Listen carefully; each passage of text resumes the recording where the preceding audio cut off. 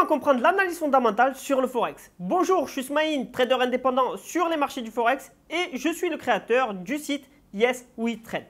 Mais avant de commencer, je t'invite à t'abonner à la chaîne pour que la prochaine fois quand je vous envoie une vidéo, vous serez les premiers informés.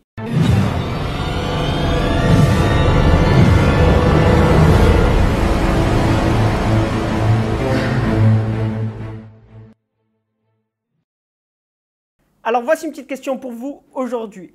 En quoi l'analyse fondamentale vous aide dans votre trading? Car je suis très curieux de savoir comment vous l'utilisez. Et donc, concernant l'analyse fondamentale, je vous ai créé une série de 6 vidéos. Et donc la première, c'est tout simplement qu'est-ce que l'analyse fondamentale? Et vous allez voir qu'il y a certaines questions qu'il faut savoir. On va voir comment utiliser l'analyse fondamentale à son avantage et puis on va voir quels sont ses inconvénients.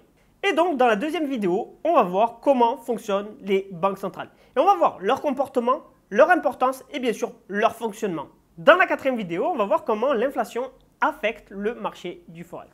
On passera ensuite à la vidéo 5 où on verra la guerre commerciale entre les États-Unis et la Chine. On finira par une sixième vidéo et on va voir comment déterminer 4 façons de comment déterminer l'offre et la demande. Et donc prochainement, vous allez avoir 6 vidéos sur YouTube pour comprendre l'analyse fondamentale.